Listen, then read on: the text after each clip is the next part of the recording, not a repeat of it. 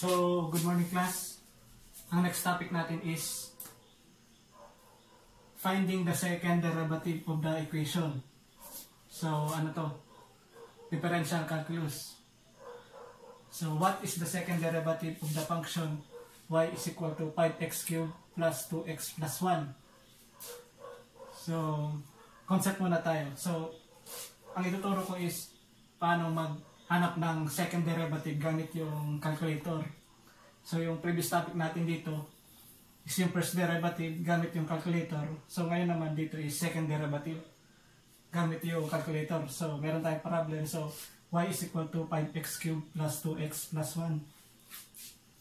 So, chain rule, first derivative, so dy over dx is equal to 15x squared plus 2 plus 0. So, derivative of constant is 0. So, second derivative is derivative dito. So, 15 times 2, so 30x plus 0. So, derivative ng 2 is 0. So, ito yung answer. So, ang answer is B.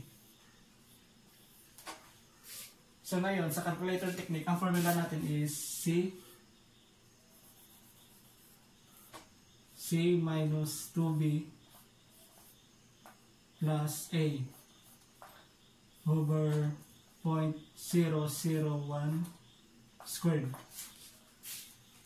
So, ito, constant lang to. Constant yun sa formula.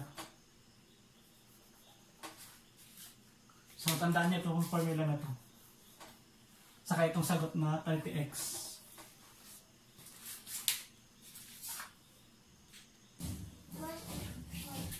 So, bali, ang formula natin is, sa calculator technique, yung formula natin is C minus 2B plus A over 0.001 squared. So, bali, ang first step is, substitute x is equal to 2. The first step, substitute x equals to 2. So, gagamitin natin itong equation na to. So, dapat naka-equate siya sa y. So, dapat naka-equate sa y. So, step 1 is y is equal to 5x cubed plus 2x plus 1. So, substitute x is equal to 2. So, maigi siyang 5 quantity 2 cubed plus 2 quantity 2 plus 1. So, ang sagot dapat dyan is 45. Store nyo sa B. So, ayan yung equation. So, press calc. So, mag-assign tayo ng value na 2. So, 45. So, sagot is 45. Shift RCL B. Tapos, press equal. So, damihan natin na equal para siguradong may store sa B.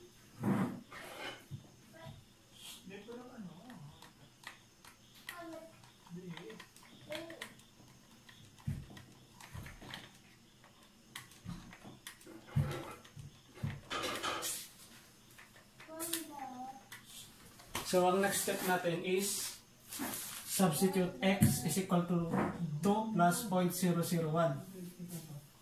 So, gamitin natin yung equation na 5x cubed plus 2x plus 1.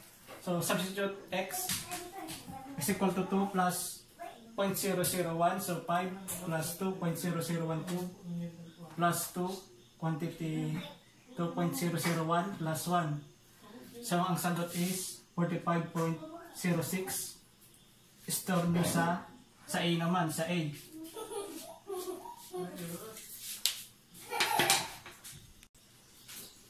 So, ayan yung formula sa problem. Press calc 2.001. So, ang sagot is 45.06. So, bali, store shift RCL A. So, ayan. So, 45.06 store sa A. Damihan natin na equals.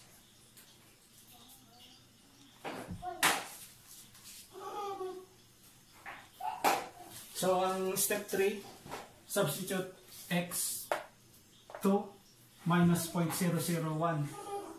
So, 5x cubed plus 2x plus 1. So, may siyang 5. Quantity 1.999 raised to 3 plus 2. Quantity 1.9999 plus 1. So, ang sagot is 44.94. So, yung sagot is store nyo naman sa C. So, bali yan yung kailangan natin. Yung tatlo na yan, A, B, and C.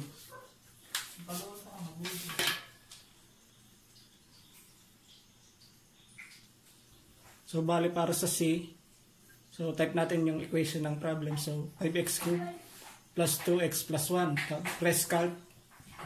Magtatanong ng value ng x. So, 2 minus 0.001. So, ang sagot is 44.94.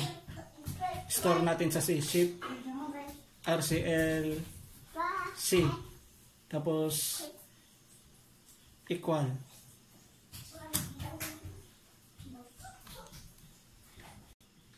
So, ayan guys. So, tandaan nyo yung mga value ng B, C, saka A. So, ang gagawin natin, i-substitute natin yun sa formula na to. Formula na to.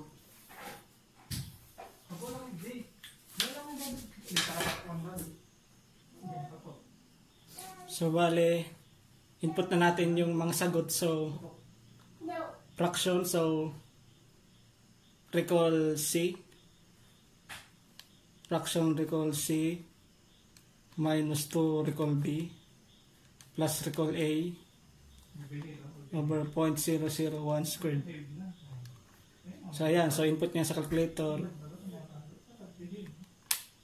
Tapos, ang sagot is 59.99. Ang sagot is, dito ay sagot is 59.99. So, ang sagot is 60. So, di ba natatandaan natin is, ang sagot is 30x. So, ang sagot is 30x. So, 30. Substitute natin dito sa equation sa option B is x is equal to 2. So, 30 times 2 is equal to 60. So, itong formula na to, 60, tapos yung ginamit naman na formula na to is 60. Ibig sabihin, ito yung sagot. So, dito is, gagamitin nyo lang yung 2. So, balang gagawin nyo, iisa-isahin nyo to. Mag-substitute ka ng mga 2 sa A, sa B, substitute ka rin ng 2 sa X. Sa C, 18, as is, sa D is 30. So, kung alin yung mag-equal, yan yung final answer. So, yan yung calculator technique sa second derivative ng differential calculus.